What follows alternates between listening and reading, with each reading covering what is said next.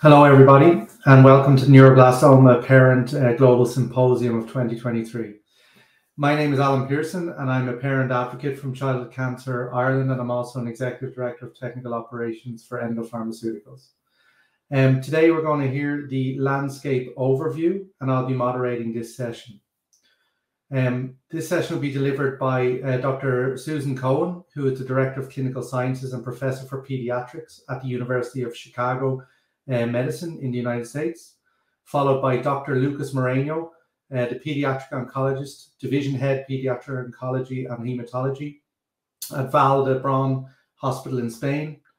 That'll be followed by Dr. Araz Marachalian, who is the Medical Director of Neuroblastoma MIBG program at the Children's Hospital of Los Angeles in the USA. And we'll finish up with Professor Juliet Gray. Professor Gray is the Associate Professor and Consultant in Pediatric Oncology at the University Hospital Southampton in the United Kingdom.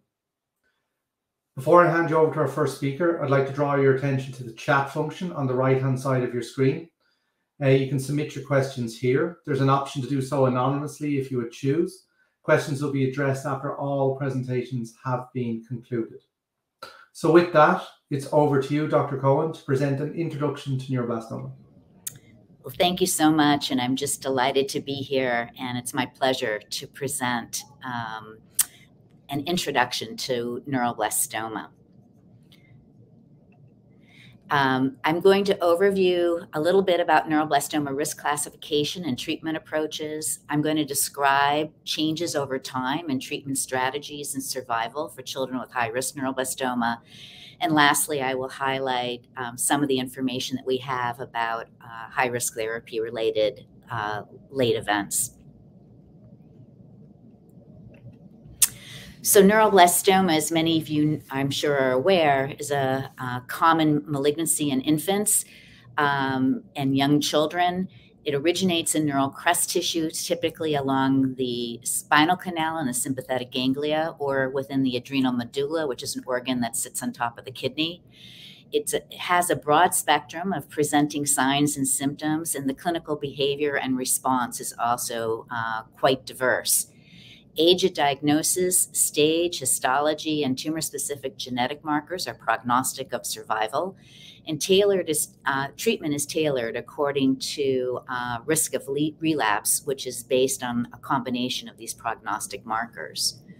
So in the children's oncology group, up until very recently, this was the risk classification that we used to stratify patients according to their INSS stage, their age of diagnosis, their MIC-N status, tumor cell ploidy histology, as well as a couple of other clinical features.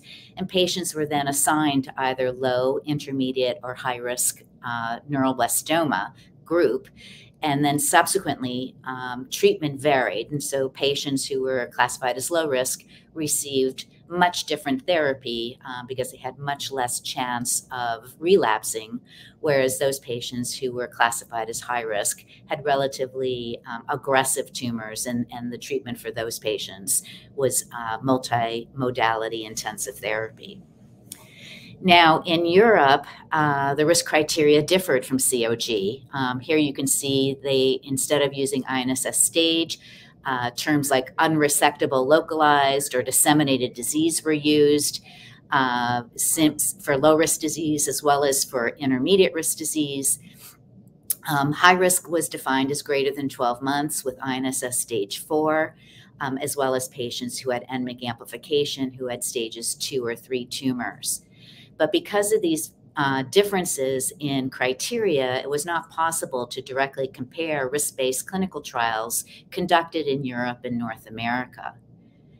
And so way back now in 2005, a long time ago already, Andy Pearson from the UK and I led an international neuroblastoma risk group task force with the goal of developing a common language to establish a uniform risk classification system that could be used across the globe so that we would be able to compare our clinical trials and hopefully accelerate progress in the treatment of patients with neuroblastoma.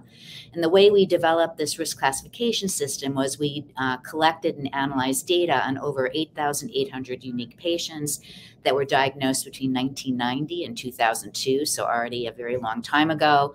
And these patients were treated on COG studies, Symposium clinical trials, German clinical trials, as well as Japanese clinical trials. And after we performed this analysis, we identified 7 of the most highly prognostic and clinically relevant factors. And we also, this is very important, developed a new staging system, which is called the INRG staging system, which is based on imaging rather than surgical resection, which is what the INSS staging system is based on. For this particular risk classification, because we wanted this to be a pre-treatment risk classification system, and obviously surgery is part of treatment. And I have to tell you that the surgeons that were on this task force felt very strongly that we needed an image-based staging system. Similar to Symposium and COG, we did use age as a criteria. We also use histologic category and the grade of tumor differentiation. So this was part of the tumor histology was integrated into this classification system. And mixed status was integrated. And we also found in our analysis that losses of chromosome 11q were associated with prognosis as well as ploidy. And as you can see, using these different criteria, we were able to then classify patients as either very low, low, intermediate, or high risk. And this was meant to then be the risk classification system for then the various cooperative groups around the world to decide how they wanted to treat patients who are classified, for example, as very low risk, intermediate risk, or high risk. Certainly, we were not dictating treatment. We were really trying to just put them into the same risk classification so that the definitions would be the same. In 2009, this risk classifier was published and it was adopted by Symposium. So the Europeans very readily adopted this risk classification, largely because the staging system was frankly very similar to what they were using in their previous trials, because the image classification was also what Symposium had used in the past in terms of deciding whether or not a tumor was resectable. In Children's Oncology Group, we used that same 2006 risk classification system until very recently, when finally the risk classification was changed. And this was largely because we had a number of ongoing clinical trials that were already based on the 2006 COG risk classification system. But subsequently, as we've developed new clinical trials, we have now integrated the INRG staging system into our new risk classifier. And we've also integrated many of the same markers as were included in the INRG classification. And so now the groups in Europe and the Children's Oncology Group risk classification system are very similar. So I just want to talk a little bit about the challenge of high-risk neuroblastoma and some of the lessons that have been learned during the past 3 decades. One of the first lessons that was learned, and I'm going to be initially presenting COG studies, and I will mention some Symposium studies after I kind of walk you through our history of COG trials. But in the 90s, there was a randomized study that was done by this Children's Cancer Group in which patients were randomized to either receive myeloablative therapy and a bone marrow transplant following induction chemotherapy, or just continuation of intensive chemotherapy. And what was shown is that more was better. So patients were treated with myeloablative therapy with a stem cell. In this particular study, bone marrow stem cells were infused, rescue, had a significantly better event-free survival. This bone marrow was purged, and it was a very complicated procedure. And certainly nobody was very happy with the survival that we saw, the event-free survival we saw, this is certainly way, way, way too low, but we at least had made some improvement over what we'd seen with chemotherapy. And I'm sorry this didn't come out, but the second randomization was that for those patients who completed their therapy, who had no evidence of active disease, they were then randomized to receive or not receive isotretinoin, which is a drug that induces differentiation. And what was shown is that those patients who were randomized to this particular agent also had improved event-free survival compared to those that did not receive the isotretinoin, suggesting for the very first time that biologic agents, in addition to cytotoxic agents, can also lead to changes in outcome and improve the event-free survival. Subsequently, a landmark study was conducted in which we looked at patients who received induction and consolidation with transplant, and patients were then randomized to receive an antibody, and here it's called chimeric 14/18 antibody, but subsequently it's been named dinutuximab, and plus cytokines, plus retinoic acid, which was isotretinoin, the differentiation agent, versus just the isotretinoin alone. And what we saw in this study was that immunotherapy also improved outcomes. So very much like what was seen with the retinoic acid, providing additional types and modalities of therapy following induction cytotoxic therapy, radiation, surgery, and consolidation therapy, you could improve outcome. In this case, with immunotherapy, cytokines, plus retinoic acid. And in this particular survival curve, you can see there's a 20% improvement in event-free survival. There was also an improvement in overall survival. I do want to remind you that this curve starts at the time of where this arrow is. So we're not taking this is not from the time of diagnosis, but rather this is from the time of initiating the immunotherapy. But this was very, very exciting, completely transformed our thoughts about how to treat patients with neuroblastoma and demonstrated the significant efficacy of immunotherapy.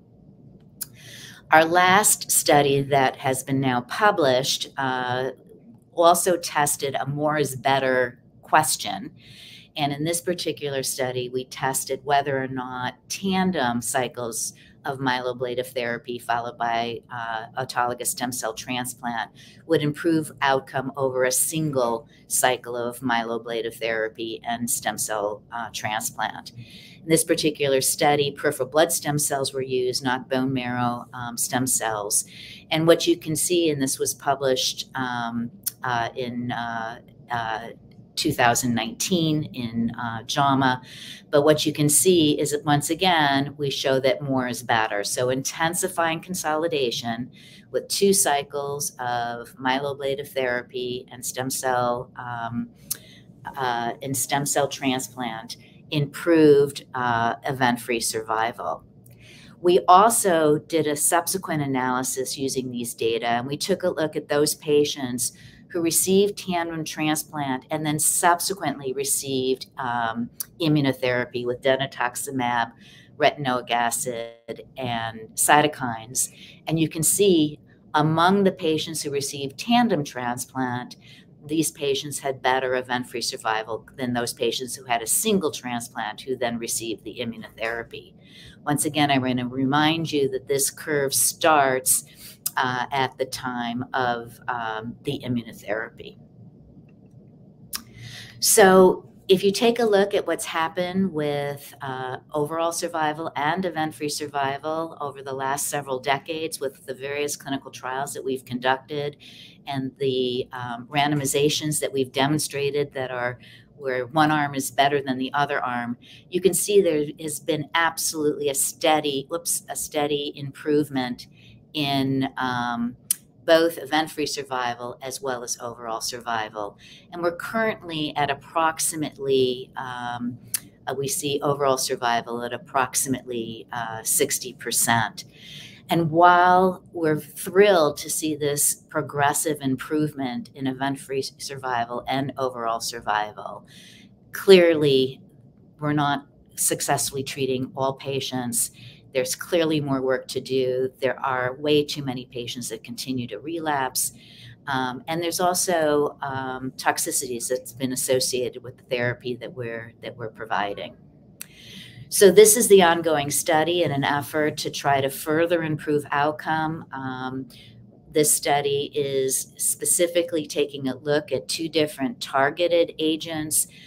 There's a randomization looking at whether or not the introduction of radio-labeled MIBG, therapeutic MIBG, during induction, will or will not improve event-free survival and overall survival.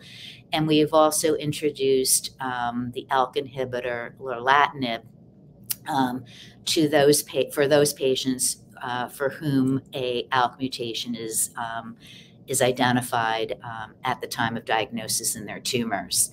So this study has recently closed to accrual, and we are waiting for the final results, and it'll take several years before we are able to learn whether or not adding in one of these targeted agents does indeed lead to improved outcome. I just want to comment that a little later this morning, Dr. Mark Gachelian will be presenting some additional details about North American clinical trials. There's certainly, while we were doing all of these clinical trials in the Children's Oncology in North America, SciPen has also been conducting numerous clinical randomized trials, and I'm just showing you the very first that demonstrated that indeed there was an improved outcome based on the consolidation therapy that was given. And again, more details will be presented by Dr. Moreno a little later this morning. And I do just want to mention that unfortunately, this is very, very intensive therapy, and survivors unfortunately are at risk for very serious events. This has been reported from patients who were treated decades ago. And as the therapy has continued to increase in intensity, there's a COG study that's being run by Tara Henderson and Lisa Diller, specifically to look at late effects after more modern high-risk therapy. And we are eagerly awaiting those results. And some early results were presented at ANR, which did show that there was a high incidence of ototoxicity. So risk-based treatment has improved outcomes. Classifiers will continue to be refined as we learn more about the biology. Increasingly intensive multimodality treatments have led to improved survival for high-risk patients, but unfortunately this is associated with some significant late effects, and clearly more effective therapies that are less toxic are needed to treat this population. And I'd just like to acknowledge my colleagues in the IRNRG, COG, as well as the University of Chicago. And I will end now. Thank you, Dr. Cohen, for that overview of both the evolution of staging and also an introduction into the changes over time in neuroblastoma and the sort of early indications of, to the audience of how long it takes to develop. And the risks associated with the developments as well, in terms of more is better, but let's think about late effects. So thank you very much. So now it's over to Dr. Moreno, who will present on clinical trials on the opposite side of the ocean in Europe. Hi, hi everyone. It's again great to be here, and really thankful for the organizers. And I'll be providing this brief update on the clinical trials that are running in Europe. These are my disclosures, and I think the topic has been introduced by Dr. Morgenstern and Cohen before, but just to highlight again that why we do clinical trials, and they're the best way to scientifically evaluate new medicines or new combinations or new treatments or new regimens, and that these trials, particularly the randomized ones, provide the evidence that we need to change practice across the globe, and that sometimes requires a lot of time to complete them, but that's what we've learned that we need to do to change practice by the doctors, by the regulators, by the healthcare systems, so that we can continue improving outcomes. The trials are conducted, and they use what we call endpoints to measure success. And success can be the treatment is safe, the treatment is non-toxic, the treatment has good anti-tumor activity, and that by that we mean that the tumors are shrinking, or the best outcomes are to show that a treatment improves survival. The final endpoint is to improve survival. So the aim of the talk is to give a broad overview of the trials that have been either recently completed or are ongoing, and some hints of the trials that will happen soon, that will be happening soon in Europe. So just to highlight the components of high-risk therapy, as mentioned by Professor Cohn, that are induction, consolidation, and post-consolidation. They're the same both sides of the Atlantic. And here in Europe, we are working and conducting the COPEN high-risk neuroblastoma trial 2, that it is open in a significant number of countries of Europe, but not open in all of them, but continues to increase the number of centers and countries that participate.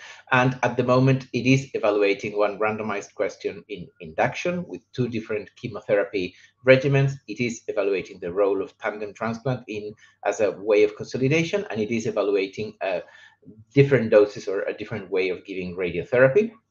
And we are planning, or we're working to amend it so that it also incorporates chemoimmunotherapy.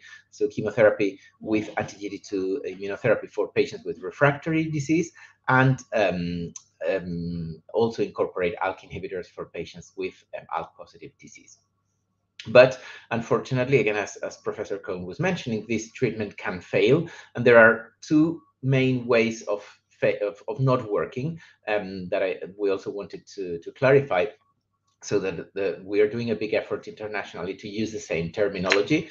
So refractory disease is the patients that have refractory disease are those that have received induction chemotherapy, and the disease is either not responding at all, it's stable, or responding but very slowly. So it's not clearing the metastatic disease. So these are refractory, what we call refractory disease. And they do need specific, they have, the outcomes are less good, and they do need more intensified treatment. And then there are the patients with relapse disease that can also be progressive. Both situations, so relapse is when the disease has gone away, has responded, and then it appears back. And progressive is when there is disease and it grows. It doesn't stop growing with the treatment. But both are kind of the worst scenario where we find ourselves when treating children with high-risk neuroblastoma. The best treatment that we have, that is induction consolidation and post-consolidation, is not working, and the disease comes back. And that's where I'll focus the rest of the talk. So if we take these patients, the patients that have a high-risk neuroblastoma that relapses, either with a progression, with an early relapse, or with a late relapse, how do we manage these patients? The first recommendation is to give chemotherapy-based regimen, ideally with in combination with anti-GD2 immunotherapy, and also conduct molecular profiling of the tumor. So it is really important that if it hasn't been done at the beginning, at the time of diagnosis, at the time of relapse, the patient may have to be rebiopsied, and then a set of genes is analyzed to see if there are some genomic alterations, some alterations in the tumor that could be treated with specific drugs, and ALK is one of the examples. If we give this treatment and the tumor responds or stabilizes, then we have to give some consolidation or maintenance options, as we do in the frontline setting. It's not to give everything the same, but to do a reinduction, some consolidation, and some maintenance treatment. However, so in terms of options, there are other options for the first regimen. So not only chemotherapy with anti-GD2 immunotherapy, there have been recently the results of a trial testing a new regimen in Germany called RIST that is particularly useful for patients with MECAN amplification. We have used bevacizumab in the Beacon trial that I'll mention later, and also the ALK inhibitors are being used in these patients alone or in combination with chemotherapy. there are multiple trial options in the consolidation or maintenance setting. Some of them are outside trials, and they are MIBG therapy, low-dose chemotherapy, immunotherapy, and there are different options that have open clinical trials in Europe, like a trial with lutetium dotatate, trials with target-matched therapies with ALK inhibitors or other specific inhibitors. There are trials with a haploidentical transplant, or recently completed with CAR T cells for GD2.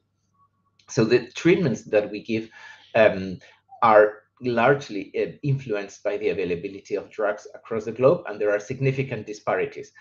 Being this a global symposium, there will be countries where there's only chemotherapy that is available, where bevacizumab or RIS may be available, an ALK inhibitor may or may not be available, chemotherapy with immunotherapy may or may not be available, and that's something that we're really working hard to make all these options available across the globe.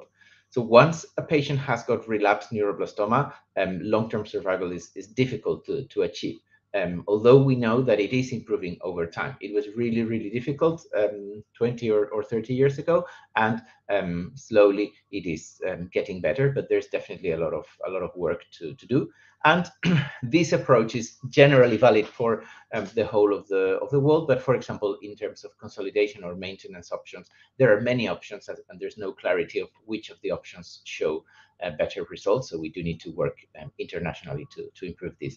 And then the treatment for first relapse may not work, and we would need to try second and subsequent relapse options. And there are a lot more options, both sides of the Atlantic. In Europe, we would do this through the work that we do in the ITCC consortium that develops early phase trials for these patients. So one brief mention of the Beacon trial that we conducted in 10 European countries over 8 years, and it recruited more than 200 patients and is now completed. It first tested 3 chemotherapy regimens with or without bevacizumab, and then it tested chemotherapy with and without dinutuximab beta. For the first part, the result that stands out better is the combination of bevacizumab with irinotecan and temozolomide that had a response rate of 30%. So 1 in 3 patients, the tumor shrunk, the tumor responded, and then it also had an interesting progression-free survival, as is the only survival curve that shows different results in this group. And the second part of the trial was testing chemoimmunotherapy, in this case with dinutuximab beta and topotecan temozolomide. And Dr. Gray will share some more details. But again, this gave strong result in that the patients had much better results in progression-free survival when using chemotherapy with dinutuximab beta, with anti-GD2, than just chemotherapy alone. The key learning points that we learned with the Beacon trial is that there were two regimens that gave a positive signal, the bevacizumab and the dinutuximab beta in combination with chemotherapy. That using multi-arm designs is useful, and these are trials that can be adapted as we go through, and that for such a rare disease, and when trials take very long time to set up internationally, it's useful, and it makes us be faster. That we have to give a different treatment for patients with relapsed and refractory disease, and then that the trials that we do for patients with relapse have to be good trials for patients with relapsed disease, but they can also be good options to bring into frontline. And chemoimmunotherapy is a good example, because it was initially developed in frontline, in relapse setting, but we are now thinking across the globe on how to test this up front. We are learning some potential improvements to the chemoimmunotherapy in terms of the dose, the duration, which chemotherapy to use it, and other agents to improve their results. And we also learned that the dialogue with the regulators is crucial, because we finished the trial, we got really good results, but now it's not so easy to make sure that all the countries can adapt clinical practice and start using it. So we're now working to launch the Beacon 2 clinical trial, which is its continuation. which we're working to open early next year, and it will have a large randomization with different arms. Initially, we'll start with the winners of Beacon 1 with the dinutuximab beta and bevacizumab, but it will also have other arms that we're calling tier 2 to test new combinations, to develop new combinations, and we're working to have combinations of chemoimmunotherapy that improve the results that we already have. And as I say, we're planning to open this global trial quite soon.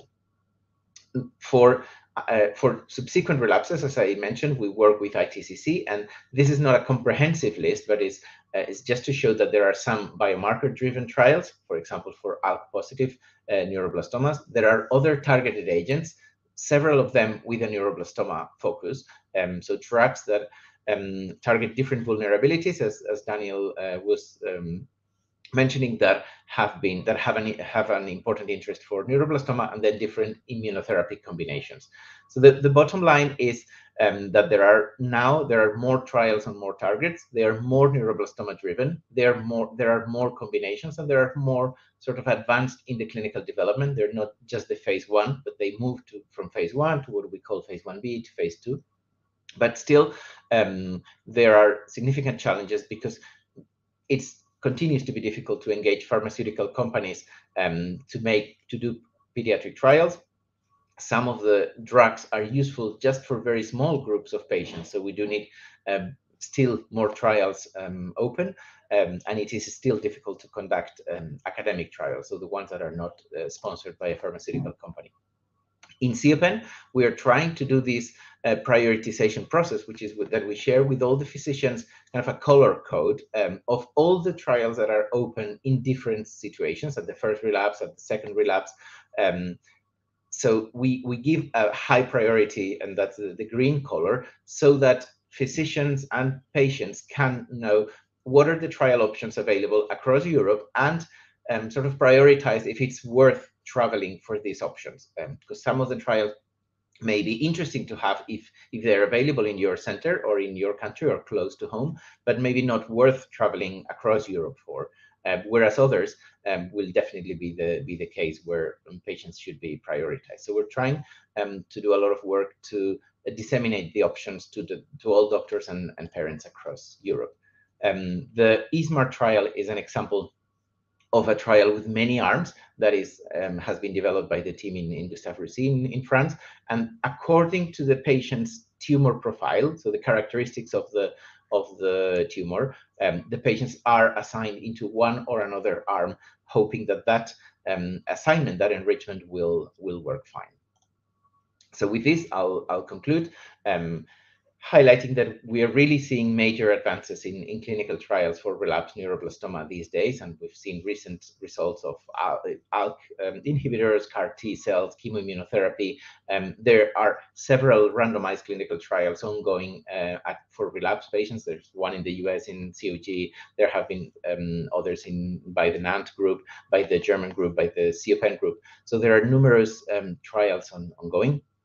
Still, we face numerous operational challenges to have them open across all of the European countries, and that means that often the patients lack trial options. We need to work on that, and we hope that the upcoming trials will be more efficient, because the clinical trials will be better designed, but also because the science behind the trials is continuously improving, and we're testing better combinations. We're also working in enhancing and improving the collaboration between all the stakeholders, with scientists, clinicians, regulators, pharma, and advocates across the globe, so that we can speed up drug development for neuroblastoma, and we will continue doing this over the next years. So with this, thank you very much to all our international collaborators, and I look forward to the discussion later. Thank you very much, Dr. Moreno, for that overview of the clinical trials in Europe, and also information and examples of how those trials differ between diagnosis, first relapse, refractory treatment, etc. So in a slight change to running order now, I'm going to hand you over to Professor Gray, who's going to talk to a subject of immunotherapies in neuroblastoma, a topic I know is close to the heart of many of the parents here, is understanding how that works, and what's available. Thank you. Good afternoon. It's lovely to be here and to be at the meeting again. So what I'd like to do in the next 15 minutes is to give a brief overview of how immunotherapy has changed the treatment for neuroblastoma and what's now established as a standard of care as part of neuroblastoma treatment, and what is coming in terms of experimental treatment and how immunotherapy can be improved. So the rationale for using immunotherapy in any cancer is that it potentially offers a far more specific treatment to kill cancer cells than chemotherapy. Chemotherapy kills any cells that are dividing and growing, and the immune system can potentially recognise cancer cells that have different proteins or molecules on their surface than normal cancer cells, just as it can recognise infection, bacteria or viruses.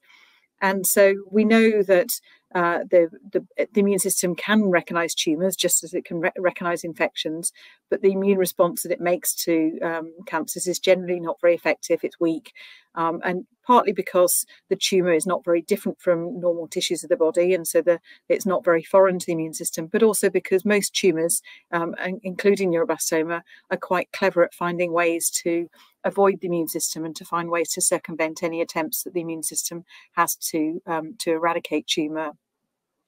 But we do know that when immune responses are found in tumours, and we can see that when we look at the histology of neuroblastoma, when you can see immune cells in the tumour, then that correlates with better prognosis and outcome.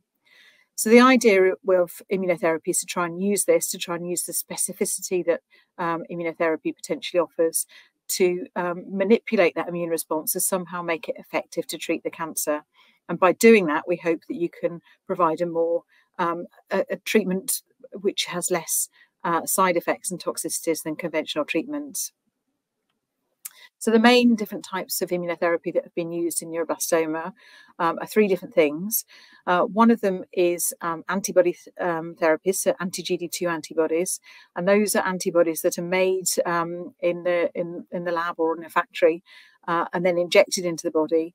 And the idea is that the anti-GD2 antibody binds to one of the molecules on the surface of the neuroblastoma cells, so GD2, and then allows cells of the patient's immune system to come and eat up the tumour cell. So I'll talk quite mostly about anti-GD2 antibodies, as those have been most widely used in the treatment of neuroblastoma over the last decade. Secondly, CAR T cells, which are immune cells of the body which have been manipulated to particularly target proteins or molecules on tumour cells, and have been there's been a number of trials over the last few years looking at whether these can be used in neuroblastoma. And finally, I'll talk about vaccine therapies, whereby you're injecting a protein or molecule into the patient to try and make the patient's own immune system mount an immune response, which is hopefully long-lasting. And I'll touch on those at the end. So anti-GD2 antibodies have been used in neuroblastoma for over 2 decades now. GD2 is a molecule that's on almost all neuroblastoma cells, and it's at really high levels. So most neuroblastoma cells have over 1 million molecules of the GD2 on the surface.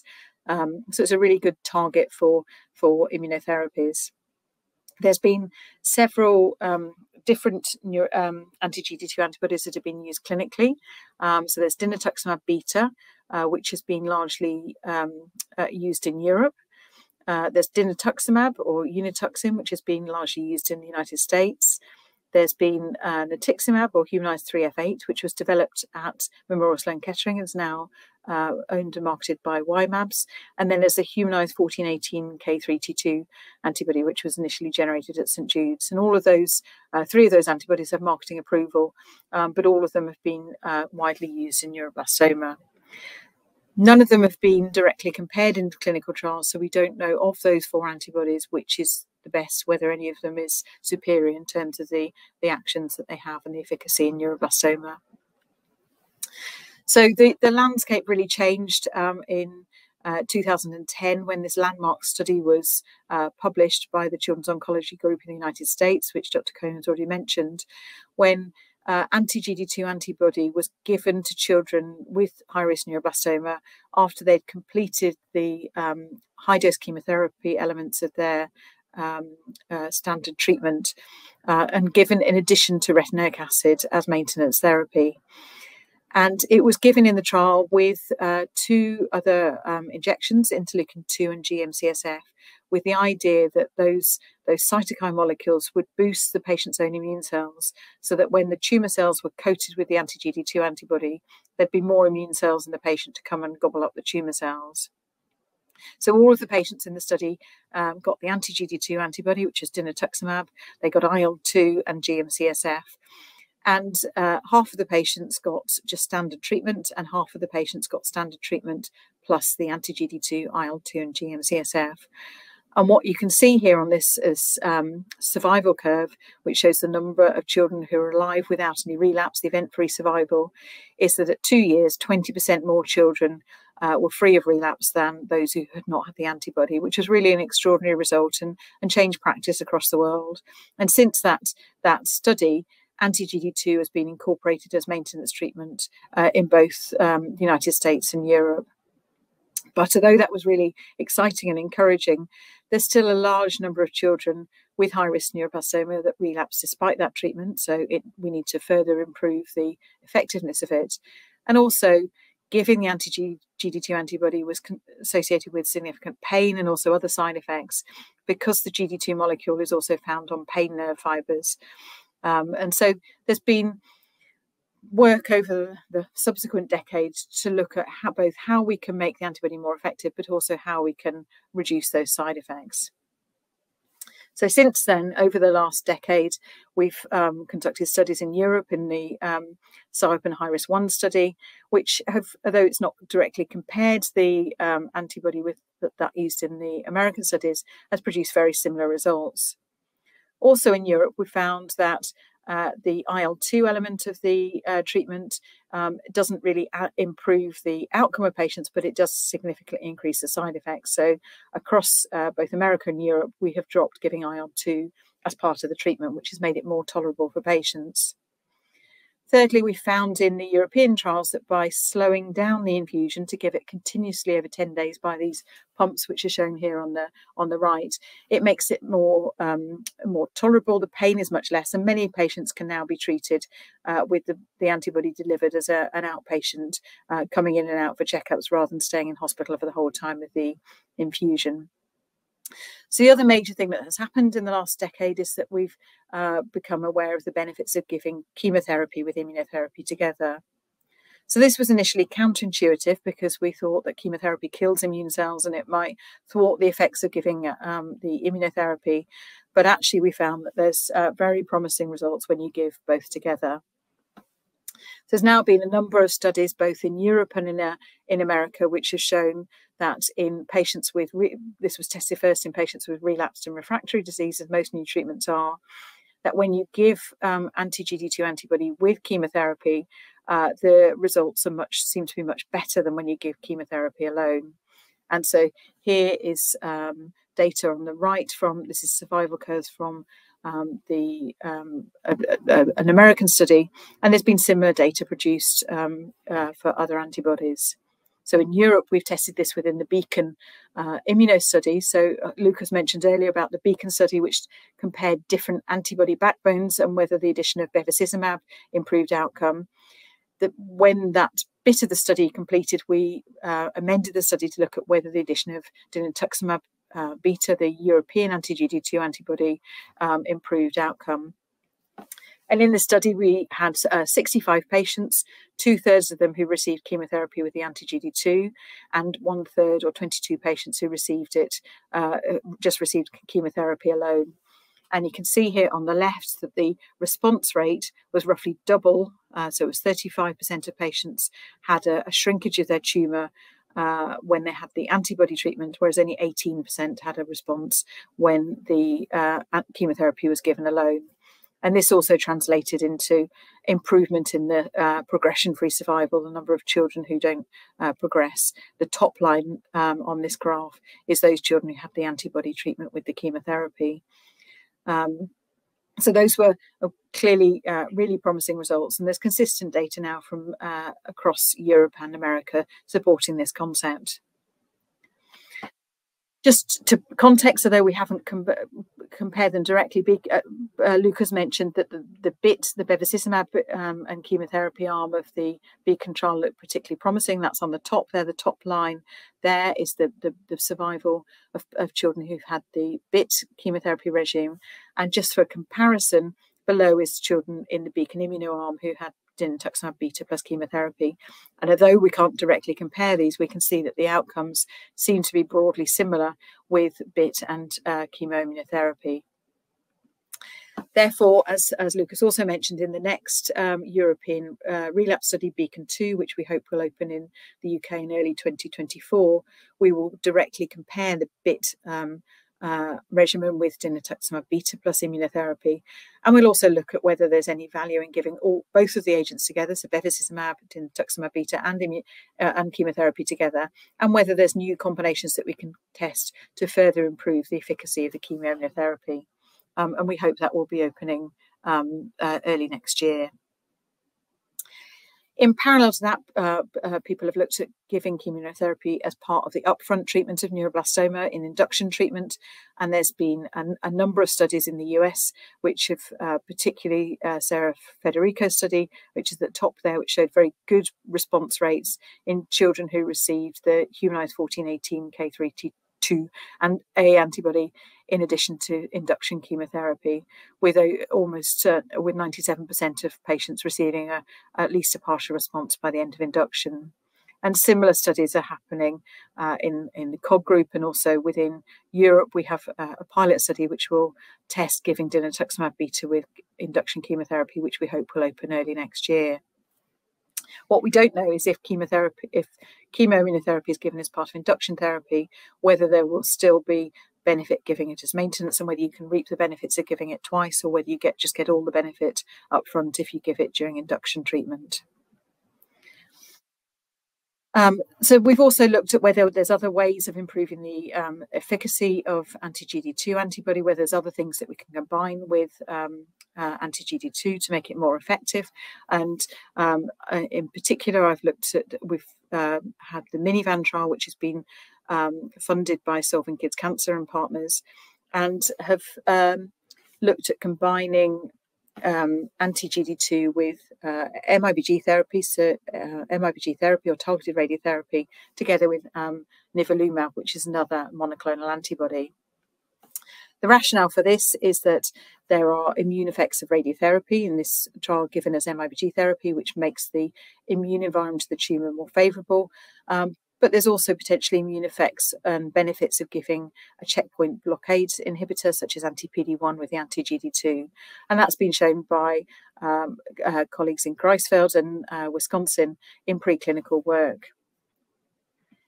In addition, Holger Loder in Greifswald in Germany has published some case reports where children who had disease, neuroblastoma that was refractory or progressed through anti-GD2 therapy, responded when nivolumab or anti-PD-1 therapy was added, suggesting there may be benefit of giving both together. So in the trial, all patients get MIBG therapy. All patients get anti-PD-1 therapy in the form of nivolumab, and then we had a dose escalation of the anti-GD2, the dinutuximab beta. The first cohort of patients didn't get anti-GD2, second cohort got a 50% dose, and the final cohort got the full dose of 100% antibody.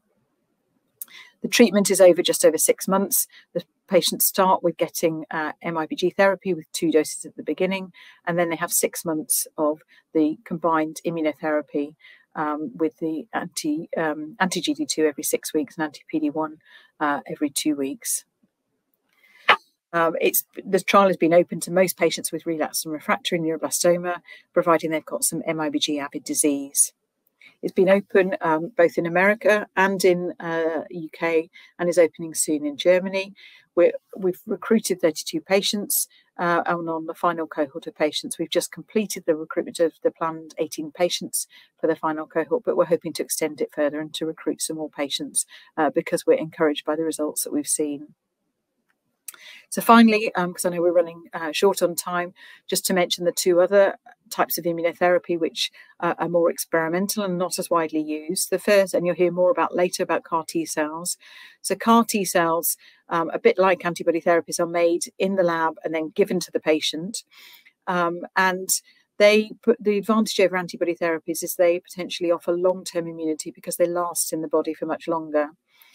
The results in leukemia for CAR T cells have been really encouraging for childhood leukemias, but in general, the results for solid tumours have been more disappointing partly because it's perhaps harder for these T cells to get into the tumours. But there have been a number of studies in neuroblastoma, and there's been some really encouraging data published earlier this year from the Children's Hospital in Rome by Franco Locatelli, which showed a response rate of 63% in children with relapsed and refractory neuroblastoma who were given CAR T cells. And what was really encouraging was that these CAR T cells were still in the patient's blood and circulation 2.5 years after they've had the treatment. So we're hoping that that CAR T cell that was tested in Rome can be tested more widely in Europe, and there'll also be a CAR T cell, a different CAR T cell, but similar, opening at Great Ormond Street in early next year. Finally, just to mention the GD2, GD3 bivalent vaccine. So this is different from the other two treatments, and it's given when children are in remission. So when they've finished their standard of treatment. And the idea is that if you immunise children with the vaccine to GD2 and GD3, that they then produce their own anti-GD2 antibodies, which last long-term in the circulation and reduce the risk of relapse. We know that the antibody that's been used, the vaccine has been developed in Memorial Sloan Kettering in New York and is now owned by Y-Mabs. And we know that it's safe to give. We know that you can induce an immune response, an antibody response in patients with it. It's given us 7 doses over a year, and it's generally very well tolerated with few side effects. But what we don't know yet is whether it's actually effective in preventing relapse, because when children get to the end of their treatment, if they're in remission at that point, their prognosis is actually much better than at the beginning and diagnosis.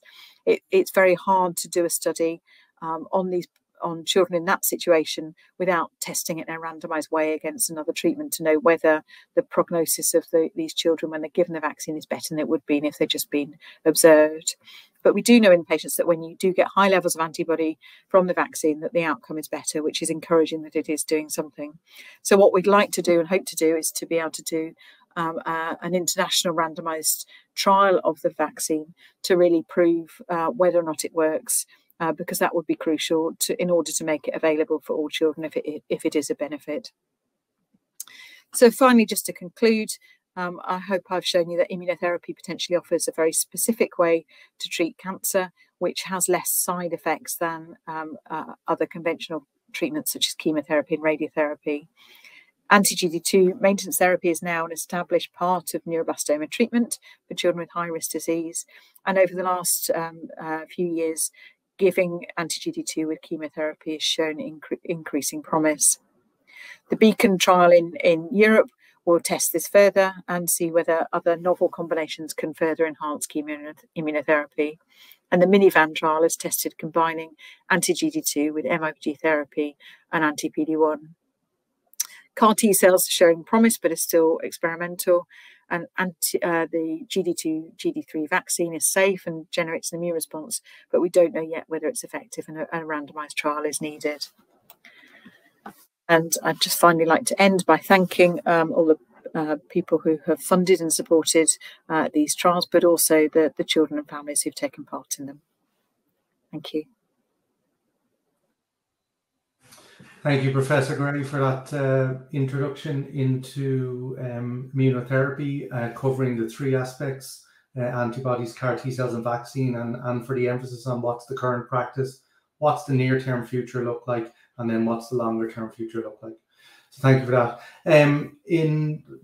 Our last talk now is going to be delivered by Dr. Mara Chelian, who is going to give us an overview of the clinical trials in North America. Thank you.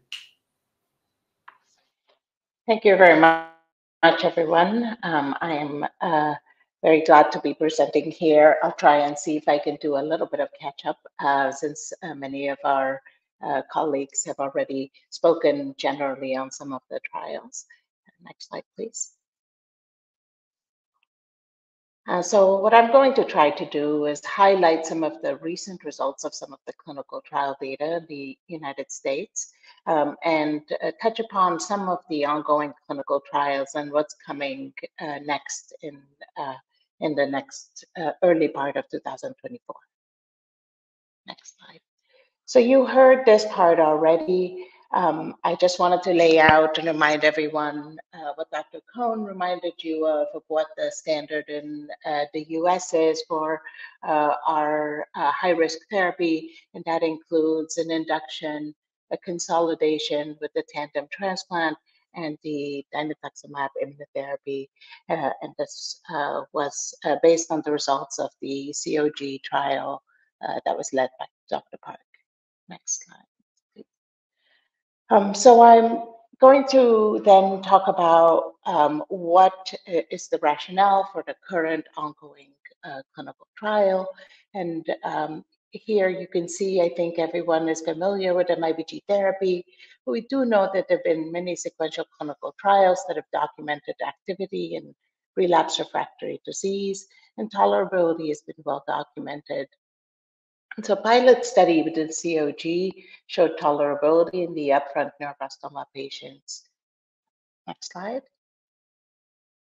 Subsequent to that, in the NANT consortium, we studied the activity of lorlatinib, which is an ALK inhibitor, for patients with ALK aberrations. This study included both adults and pediatrics with different cohorts. So cohort A1 here is the pediatrics, and A2 was the adult, and a cohort B2, which was the combination with chemotherapy of cyclophosphamide and topotecan.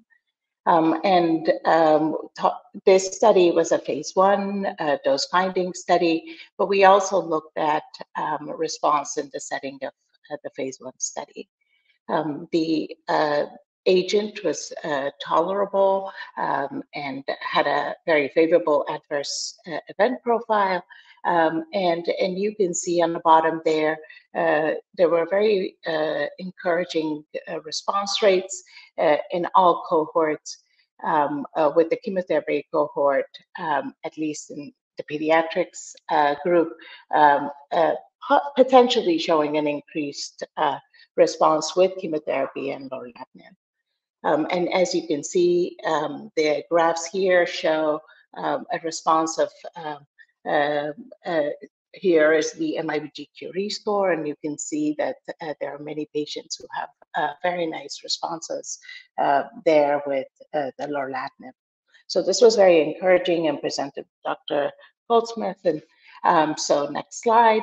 So based on these two data, the study ANBL 1531 was amended to add lorlatinib to the therapy that includes the post-maintenance therapy there with lorlatinib, and randomizing the question of whether or not MIBG would make a difference in outcome in our patients. So this study, we would be looking forward to the results. The first part of the results we will be getting in the next shorter time. The lorlatinib results may take a little bit longer, as more patients still need to be accrued on that arm.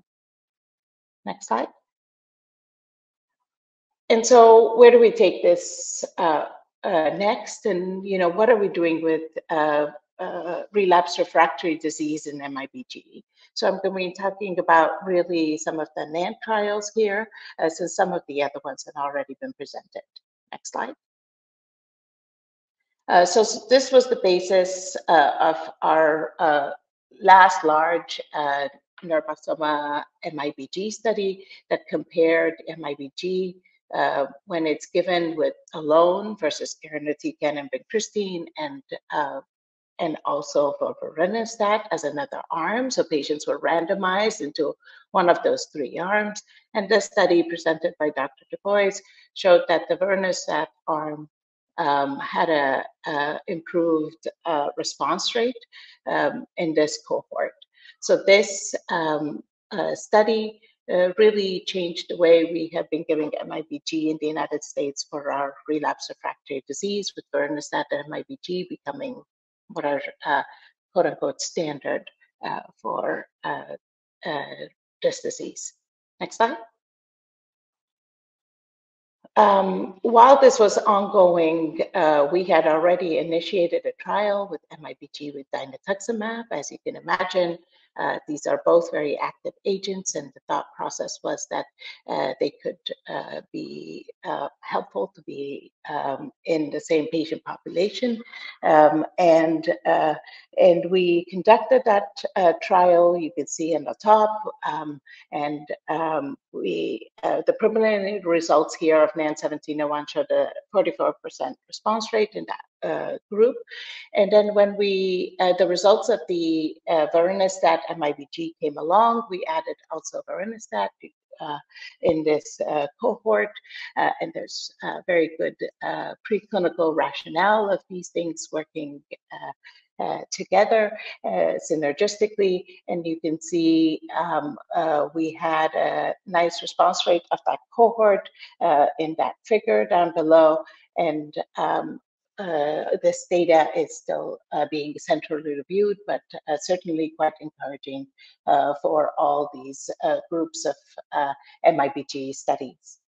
So since that data, next slide, we have now then come up with a new trial that's upcoming, which looks at trying to understand which one of these arms that I just presented would be the optimal arm. So this is the next phase 2 study, randomized, where we are looking at either MIBG with vorinostat, the current standard, and then the two arms that I just discussed from the NAN1701 study, which include the dinutuximab and the vorinostat. Next slide. So switching gears, you already have heard about chemoimmunotherapy and how much that the results of our ANBL-1221 have really changed the landscape of what we do with our relapse refractory patients. And we have now called this our standard for our first relapse patients, but we need to build from there, and we need to see how we can improve it. Next slide. So the first thought process here is to think about how does that affect our upfront therapy, and there were two trials that have been led to look at the when you combine it in induction therapy. There was an initial St. Jude trial and a COG trial, and you can see some preliminary data there. Next slide. And we then, of course, now have decided that since those have been favorable, that we would do a randomized study with a standard induction versus induction with immunotherapy. And if we have a good response, you can continue. However, in a poor response patients would then get extended induction with chemoimmunotherapy. And this trial will be opening in 2024 in the early phases. Next slide. What else has been going on with chemoimmunotherapy in the relapse setting? ANBL-1821, which is a randomized study that added the FMO to irinotecan temozolomide. This study is almost complete, and we look forward to those results. It is, I think we have a few more patients. There are a few other studies that are looking at chemotherapy.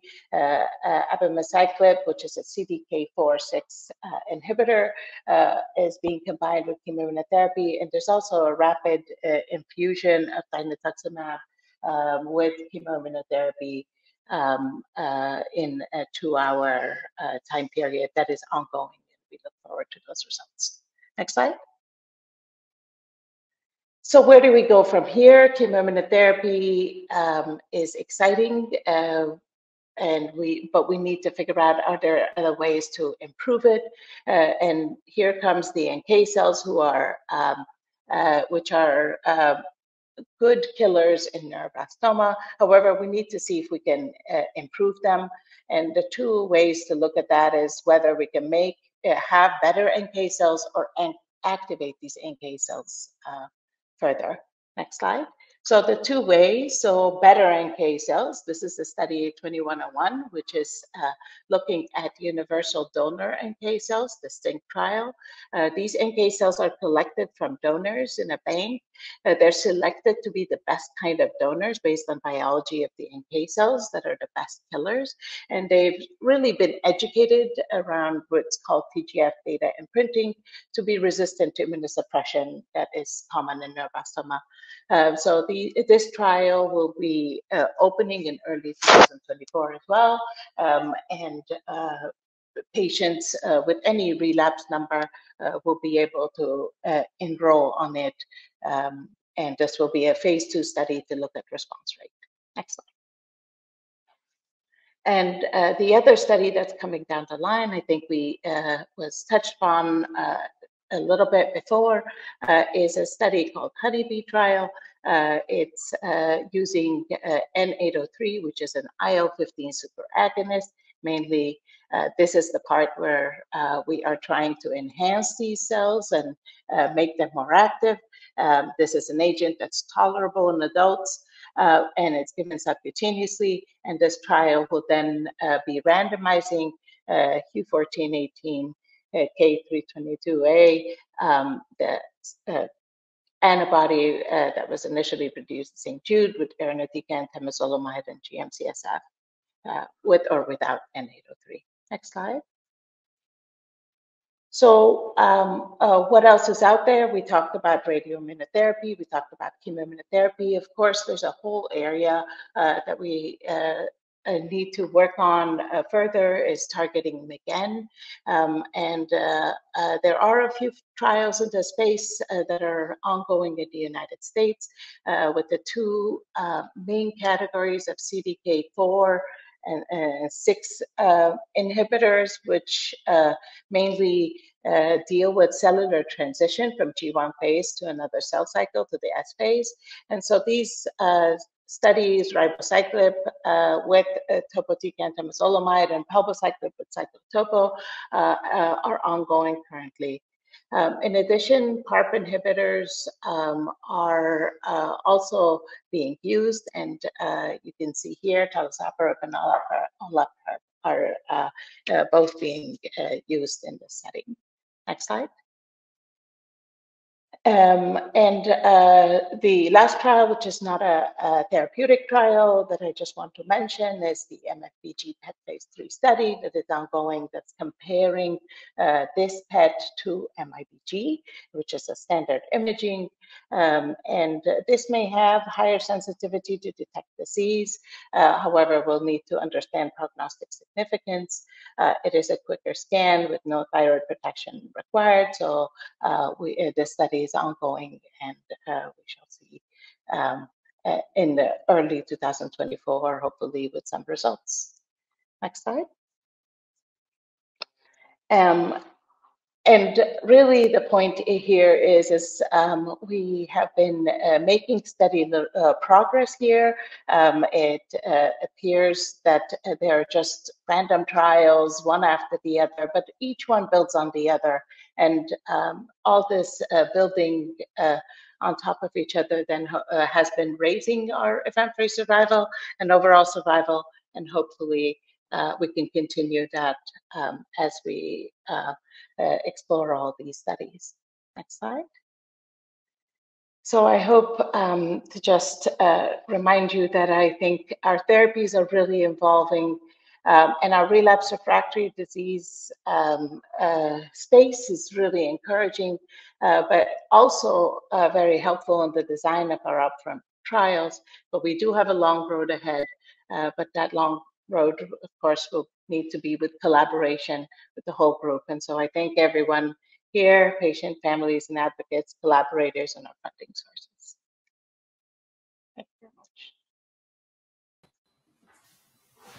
Thank you, Dr. Maratellian, for that overview of the trials, recent successes and future work in the US. That brings us to the end of our formal presentations. What I'd like to do now is, there's been huge activity on the question stream, so I'd like to present a couple of those questions to the panel. Some are specific to specific presenters, but feel free to tackle any question that were presented. So, starting off, one of the questions that's come in is on MIBG therapy. And the question is, if a child has not had a successful stem cell harvest prior to MIBG, can they still go forward to MIBG? So I'll throw that open to whoever on the panel would like to start on that one.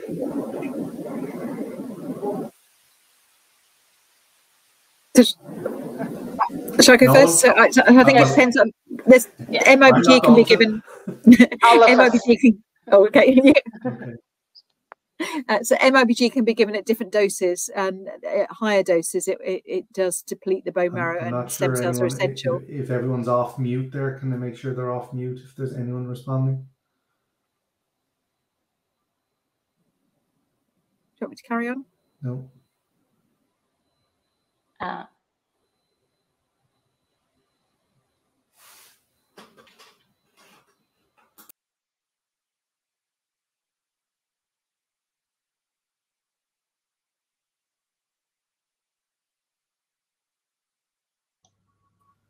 Carry on.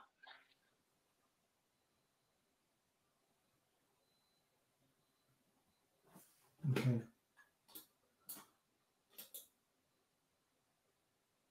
Okay, you know, if that question's not, if no one wants to tackle that question, which was,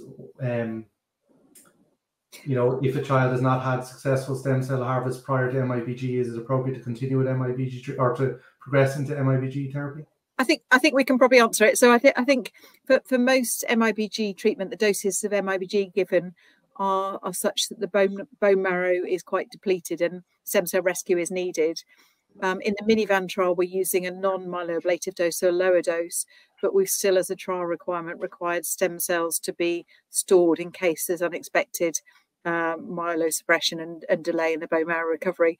So I think certainly in the UK, we would normally insist on having some bone marrow, some stem cells frozen as a safety measure.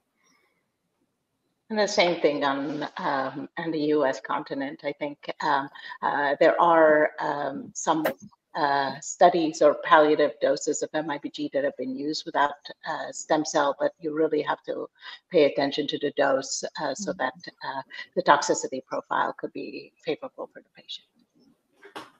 Okay, thanks, guys. Another question or group of questions came in around 11q deletion.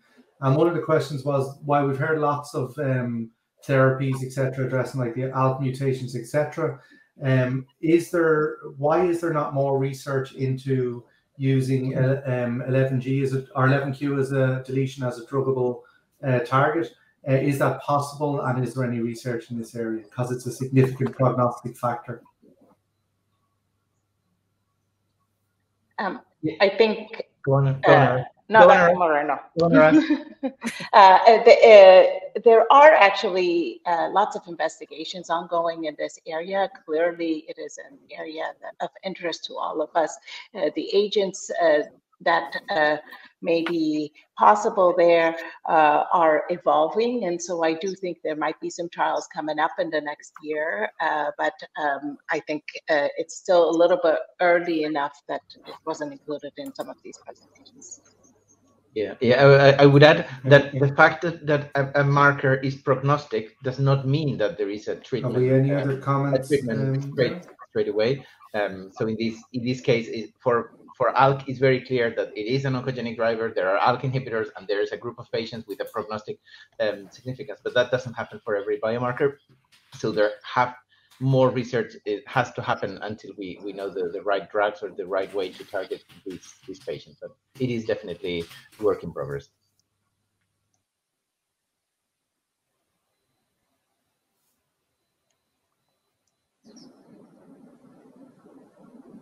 Okay, so on to the next question.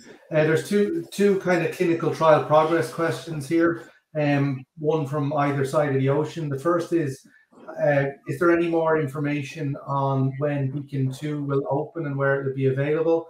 And also on a trial I'm unfamiliar with is AOH1966. So perhaps we could answer that. Yeah, the first one was Beacon 2?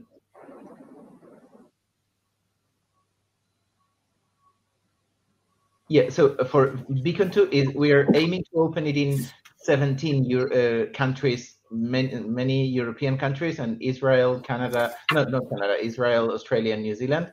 And we are looking for more countries interested on joining. We have incorporated most of the countries that are part of the ITCC consortium. So at the moment, we are working on the submissions on the regulatory approvals for the UK. So we are hoping that it will open first in the UK in the first quarter of the next year. We're working on the final version of the protocol, the final version of all the documents that you have to submit. So it will open first in the UK, and then there is a system for the European Union countries that will hopefully open most of them during the next year. So it is not. Has anybody anything to add to that, please? Or if not, we'll go on to the next question.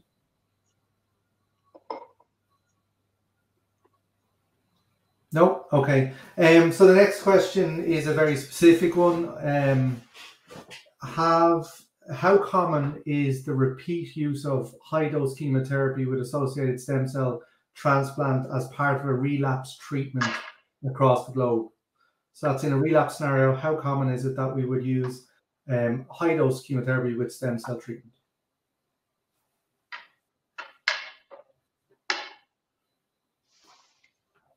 So on the US side, that's not a very common practice since many of our patients do get high-dose chemotherapy in the upfront setting.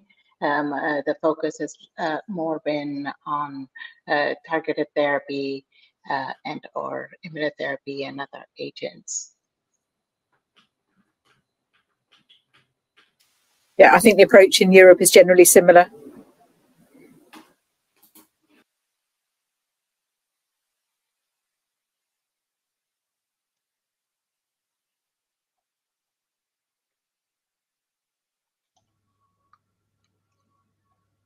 Yeah, it seems we're having some problems with the audio and the moderator, so we're trying to figure that out.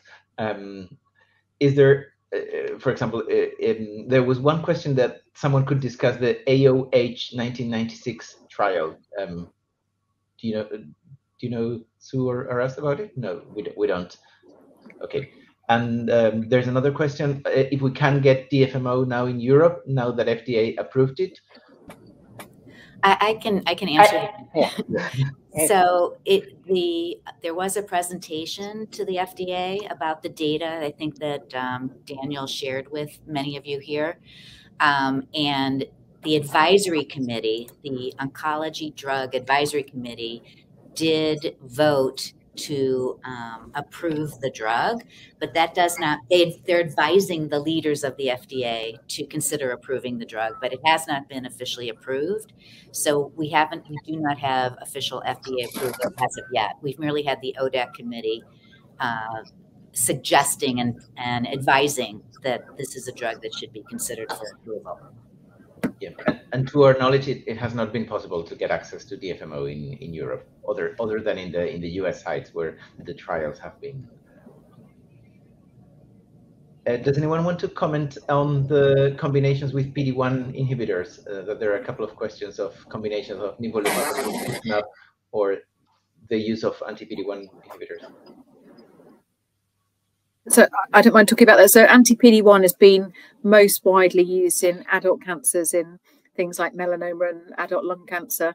And in children's cancers, generally using it on its own, we haven't seen responses because the tumours that children get are not generally as visible to the immune system as tumours such as melanoma. So all the studies that have been done in children that have shown any promise have been combination studies, such as in Minivan, where we're looking at using it to enhance the efficacy of a kind of a known immunotherapy, such as anti-GD2.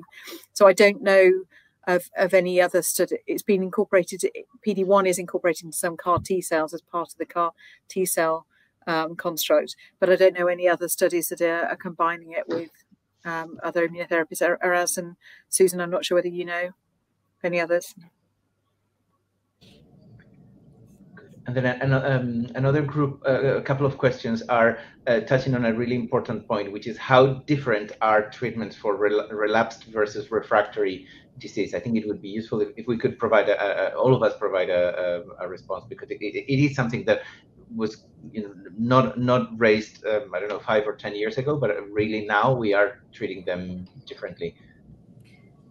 Well, I can start. I mean, I think the vast majority of our studies for patients who do not respond as we hope to upfront therapy, so whether they have refractory disease and or relapse disease, most studies that we use, both those groups are eligible for. And for example, the study that was shown a couple times this morning, looking at the combination of chemotherapy plus antibody, that study through the COG was open to both patients with refractory and relapsed disease. What I think is very important is that the outcome and the responses and the survival really need to be looked at separately, because it's becoming much more clear that that can be very different as to whether you have refractory disease or if you have relapse disease. And it also is quite clear if your refractory disease is a solid tumor mass versus metastatic disease to the bone or the bone marrow. So I think as we are starting for the very first time, frankly, in the last couple of years, to really see some beautiful responses and even some long-term remissions in our patients who have refractory disease and relapse disease, I think there'll have to be some additional analysis when we take a look at who responds, how they respond, and how their outcomes differ based on these different categories. And lumping them all together is probably not the best way to do it, because I suspect there are certain things as we start to separate them out that we'll see some heterogeneity, and we may see some treatments that work better in one subset than another.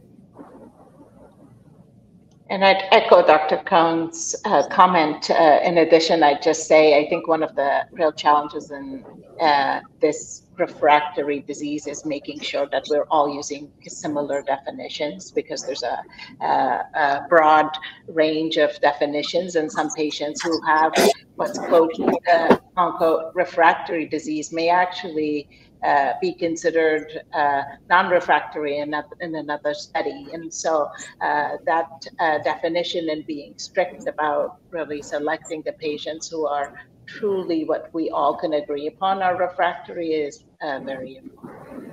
Right. And to also, I mean, Araz has published about this as well. I mean, also to complicate matters further, I think when you have a big bulky tumor at your primary site, very, very difficult to know exactly how active that tumor is, how much tumor is in that tumor, whether it's differentiated, whether it's largest, necrotic. So, and the measurement may not change very much, and you may say it's a refractory, large, soft tissue mass, but very much depends on what the biology of that residual tumor is. So that makes it even more complicated. So the other complicating factor is that as upfront treatment changes, that the treatment children will have had at relapse is going at the point of relapse will be different. So many children now who relapse will have had chemoimmunotherapy during induction and during maintenance, and their responses at relapse may be different to those who haven't had those treatments prior. So it may be difficult to apply. We will need to apply the results of studies to kind of with that in mind when we look at whether they still apply to the populations. Exactly. And of course, the other thing that's always been pointed out is the tumor does change over time because of all the treatment. And sometimes there's mutations, there can be new other molecular changes. And so I think that there's been a big push to try to re-biopsy tumors so that we can reevaluate the genomic makeup of the tumors at the time of relapse. And there may be opportunities to use some targeted therapies at relapse, whereas that particular mutation wasn't diagnosed or seen or identified at diagnosis. Super, great. There's one specific question on why some patients undergo stem cell collection, a peripheral blood stem cell collections, whereas others have a bone marrow stem cell collection, and how is that chosen? And it's a question particularly for the patients in the UK. I don't know if that's general practice. I'd say it's very unusual now to do a bone marrow collection of stem cells, and we would only really do that as a last resort if we can't harvest peripheral blood stem cells, because it's usually successful to do that with GCSF beforehand, and the bone marrow recovery is quicker after peripheral blood stem cell transfusion rather than bone marrows. But occasionally we won't be able to harvest them, and that we've done, but it's not very often that we would do that. Great, thank you. And there's another group of questions on the role of transplant or autologous stem cell transplant at the time of relapse. So one question is, if you haven't got it at frontline, is it worth getting it at the time of relapse? And the other one is the opposite. If you have had it, they have been offered as an option to have a second autologous stem cell transplant. So it'd be great to hear people's thoughts, particularly in light of the changes with tandem transplant also.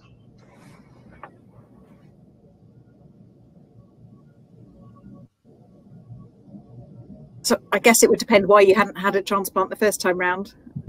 And normally there would be a good reason for not having a transplant. Most children will get a transplant as part of frontline treatment, and if it's not given, then that reason may still be relevant.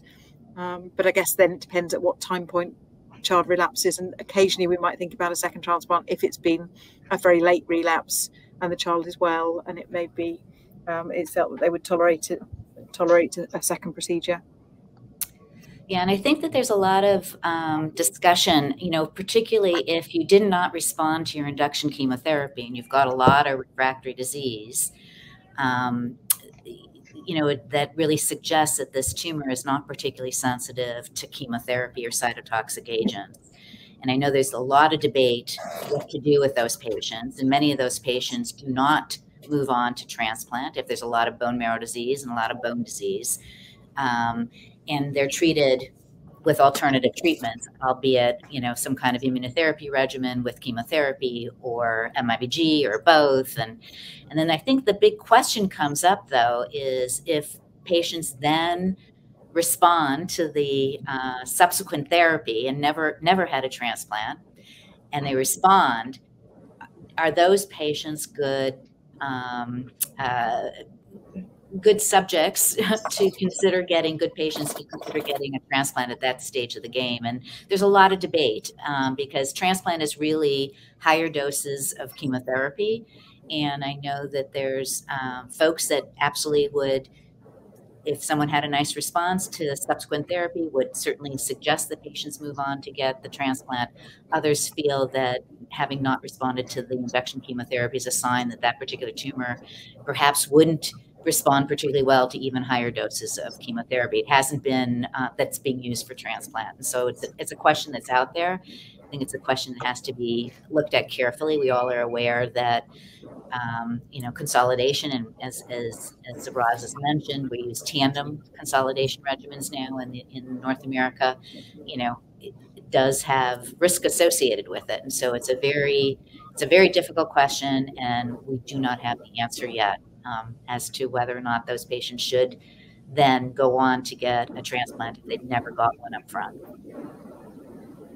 And I would add that the German group is a group that has worked more in collecting some data for patients getting a second autologous transplant at the time of relapse with not great. The results were not outstanding, and then after that they moved to use a haploidentical transplant, which is an approach that is common practice in Germany, but it's not so in the rest of Europe or in North America. They published the results. The results, they seem encouraging, but it is difficult to compare them and see if what what the rest of the world is doing is better or worse. And we have had numerous discussions in COPEN on how to take this information and how to really see if there is an effect of a haploidentic transplant. A haploidentic transplant is a transplant from a donor being one of your parents. So the question is still out, but it's just relatively common practice in Germany, but not in the rest of the world. Yeah, and I think one of the complications of that particular study is that they also added immunotherapy. And it's very difficult to know if the results that they saw, how much of it was related to the allo transplant versus the immunotherapy that was added to that regimen. Lots of questions about that as well. Lots of unknowns. Yes, there's one very good question that I think we expected it to come up, and that is relating to the management of CNS relapses.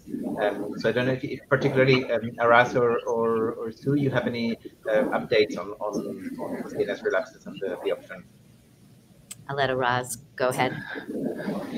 So there was initially a trial that got initiated at MSK that used omburtamab, which is a radio-labeled 8H9, that was quite interesting initially, and had another trial that was outside of MSK. However, it was a single arm trial, and that trial has gone and been reviewed at the FDA, and as opposed to what Dr. Cohn said earlier about the advisory committee for DFMO, on that advisory committee, the decision or the recommendation was not to go forward with approval. So that agent is currently being evaluated in terms of next steps. However, generally, beyond that, I think for our many would agree that our standard has been resection, radiation, chemotherapy, and that having, although not great outcomes, has been successful in some patients. And so the role of immunotherapy on top of that is unknown at this point. Right. And the other thing I think it's important to keep in mind is it very much depends if you have an isolated, completely resected CNS lesion. There certainly is some better prognosis that's associated with somebody who has an isolated CNS lesion that can be completely resected. And then typically cranial spinal radiation is used on top of chemotherapy, as well as sometimes immunotherapy is used systemically. So there's multi-modality treatments that are used to treat patients, but those are the patients that seem to have the best prognosis, as if indeed you can completely resect the mass or masses, but it can be completely resected in the CNS. Great. There's one question that says, what are your thoughts of using inhibitor for maintenance therapy? So we would ask that person to be a bit more specific, because I think inhibitor can be, I don't know if they mean an ALK inhibitor, a specific inhibitor, or any kind of targeted therapies, just to be able to respond that question properly. And then I think from now on, I can hand over back to Alan, and hoping that we ran smoothly from now. Thank you. Sorry for my brief interlude there of technical issues. So I trust you're all in good hands with Lucas asking the questions. The next question here is, and it's a general question, but it's an appropriate one. Why isn't more emphasis and research put into first-line treatment in order to prevent relapse and refractory disease? Well, I would argue that that's what we've been doing a lot of.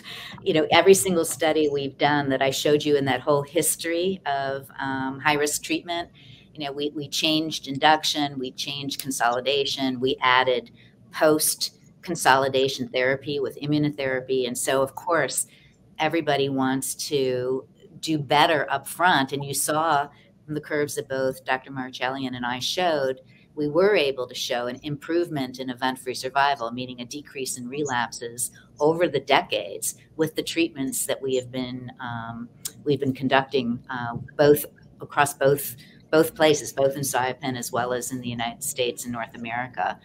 And then what we showed you was that of the patients who do go on and not respond the way we want, because we're at 60%, we're not at 100%. So there are unfortunately patients who are not doing what we want them to do with their upfront therapy. We're now, we've got different types of relapse therapy that we're considering, and different types of therapy for refractory disease. But we're also conducting additional trials for upfront treatment where we're adding in new agents, and we're testing, for example, in 1531, whether the addition of MIBG will improve event-free survival further, whether the addition of lorlatinib will improve event-free survival further in upfront patients who have an ALK mutation. So that is our primary goal, is to improve the upfront therapy so that nobody relapses and we don't have to deal with relapse therapy. And I would add to say that the reality is neuroblastoma is still a rare disease. And so we have to be really careful with what question we ask, because each one of the questions we ask in our upfront therapy are going to be lasting some years, 5 years, et cetera. So we really have to be careful and study things and choose the best ones that we can go forward with. And so that's why you can see that there are less upfront treatments and more relapse treatments, because you have to first learn to decide which one's the one you take forward. Right. And I think I was just going to say, I think a perfect example is what Lucas said, where we now have this really nice data in the setting of relapse and refractory disease that the combination of immunotherapy and chemotherapy has really led to beautiful responses in that setting. And that is now going to be tested up front, because you have a treatment that's active in relapse. And so we're going to move it up front, and we're going to see if we move it up front, that'll lead to improved event-free survival and a decrease in relapse. Thank you. I think just from my point of view, there was a nice comment during Juliet's presentation, which was said that understanding what improves has fundamentally changed practice across the world.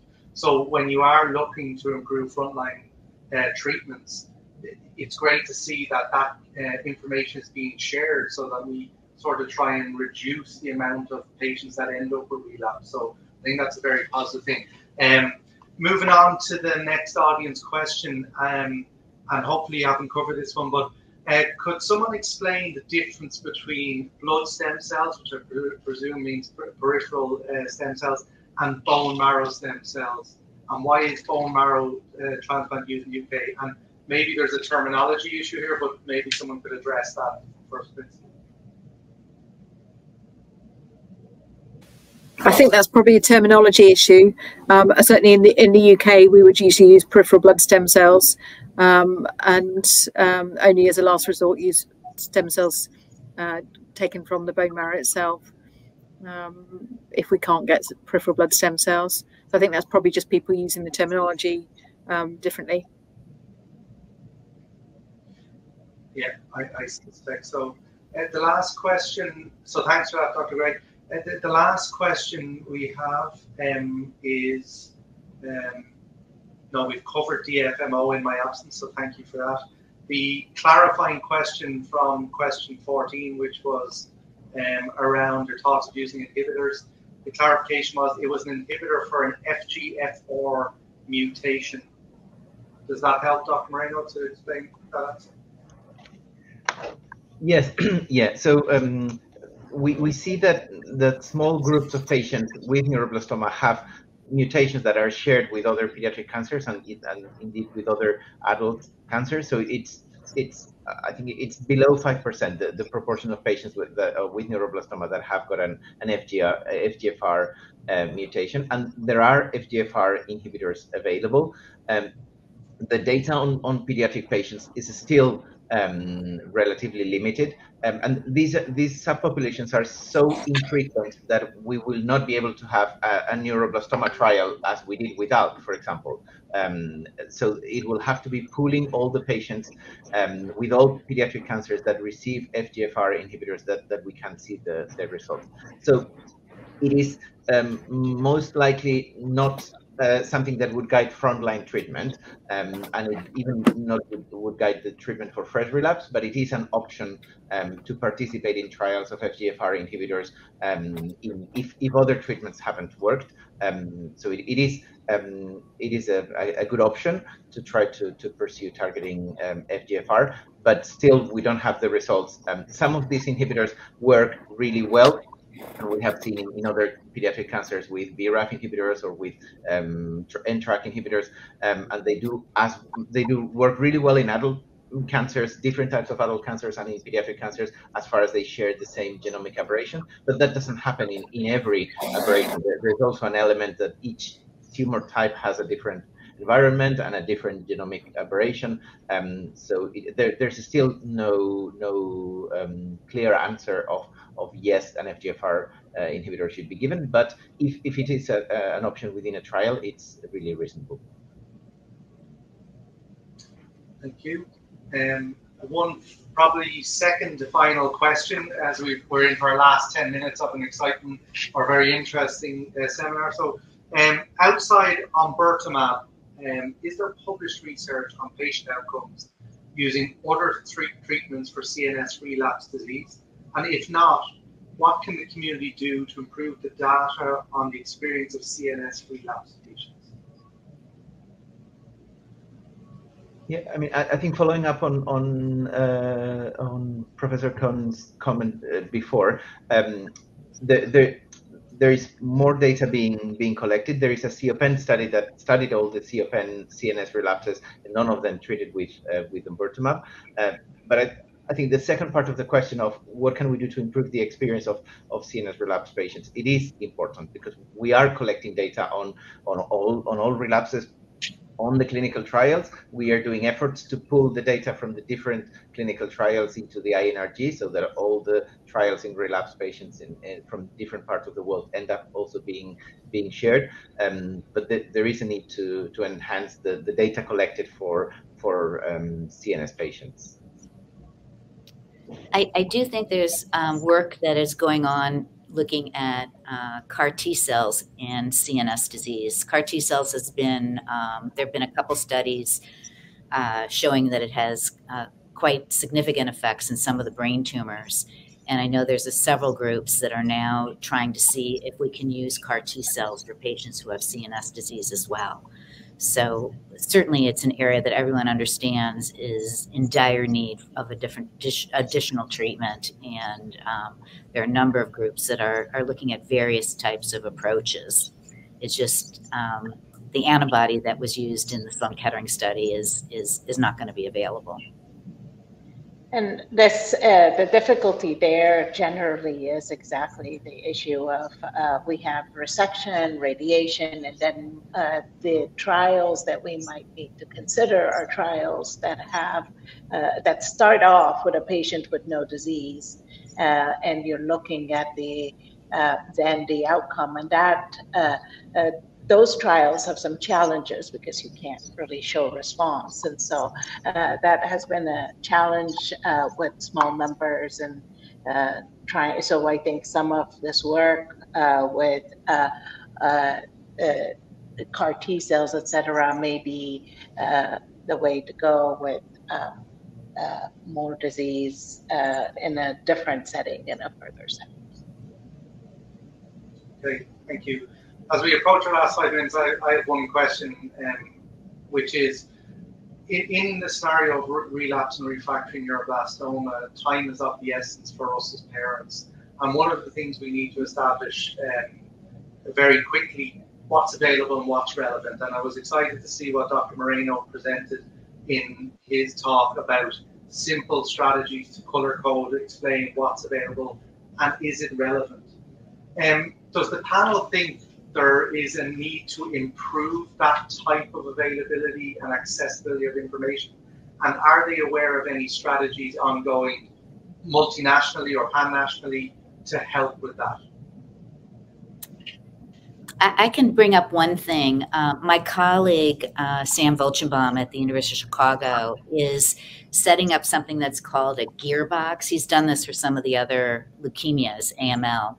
And they're now trying to build this database, which will include any trial that's on clinicaltrials.gov and all of the eligibility criteria, so that families will be able to put in some information about their child's condition and some of the genetics, if there's an ALK mutation or NMIC amplification or whatever it is. And it's a database that then will provide a list of clinical trials that have been posted on clinicaltrials.gov at the NIH website, which includes trials from Europe as well. So it's all over the world. It's not just North American trials. And it also will list out for you when this gets built. It's in the process. Number one, the name of the trial. Number two, it'll, as I said, outline the eligibility, but it'll also provide information about where that trial is open in terms of at what institution, what countries, those types of things. So that's all being built at the current time. And Dr. Volchenbaum's received some grant funding to do that. And I think that might end up helping, substantially, because I agree, a little bit depends on where you go and what institution you go to and what your particular physician knows about or doesn't know about in terms of the trials that are offered. And then this way, it puts the power in the patient's hands, right, to decide what trial looks like it might be something that would be appropriate for their child. And then you can also know, does it mean you have to travel, or is there something down the street, in terms of a trial that would be available? Sounds like a fantastic initiative. Yeah, that's really really important. And we're working both in ITCC and CFN in the European side. We're working with the advocacy committees, with the advocates that are part of the network to facilitate these links. We're trying to build that into the website and make it a bit more automatic, but it takes quite some time. So yeah, that's something where we all have to work together so that everyone is aware of the options and of the level of priority that the options should have. Thank you. So with that, we're down to our last 2 minutes. So it's just take this opportunity to thank everybody for their presentation, the honest and open conversation, and the answering the questions. We've reached the end of this session. However, there is more happening. So remember, if you missed this session and want to catch up on it, it will be available on demand right on the event platform. Up next after the break at 16:05 GMT, we have 2 sessions. On the research track, we're going to have a discussion on advocacy and research right here on stream 1. And on the supportive care track, we're going to look at the impact of chemotherapy on hearing, which you can head over to stream 2 for in the left-hand menu. So with that, thank you all for your attention. Thank you for your presentations, and enjoy the rest of the conference. And I wish you all the best luck on your journey in neuroblastoma.